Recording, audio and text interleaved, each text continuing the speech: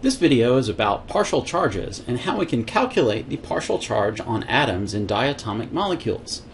So we've learned that electronegativity measures how strongly an atom pulls electrons towards itself when sharing those electrons through a covalent bond with another atom.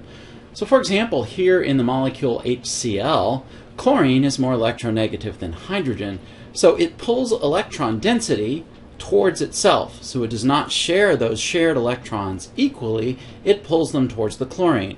This means that chlorine will pick up a partial negative charge, indicated by this little small Greek letter delta and a little negative sign. Hydrogen, on the other hand, since the electron density has been shifted away from it, will pick up a slightly partial positive charge, delta positive. So we would like to be able to calculate these partial charges. So in general, for a more complicated molecule, we would need to use quantum theory and a computer program to do that. But for diatomics, there's some simple rules involving electronegativity. So we can use this equation for calculating the partial charge on some atom A. That's why there's a little subscript A on here. So the partial charge on atom A is equal to VA, and VA is the number of valence electrons that the atom has, and then we're going to subtract from that N sub A, which is the number of non-bonding electrons.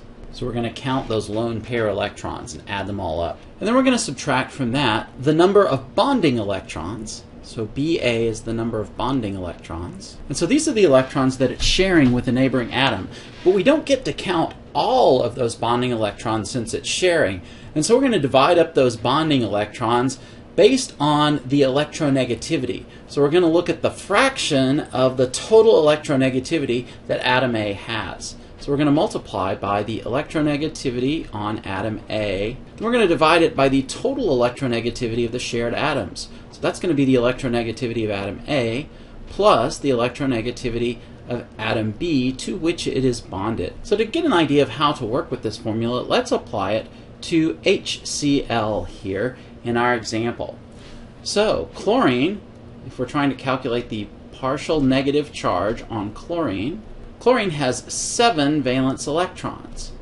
And if we count up the number of non-bonding electrons, we see we've got 1, 2, 3, 4, 5, 6 non-bonding electrons.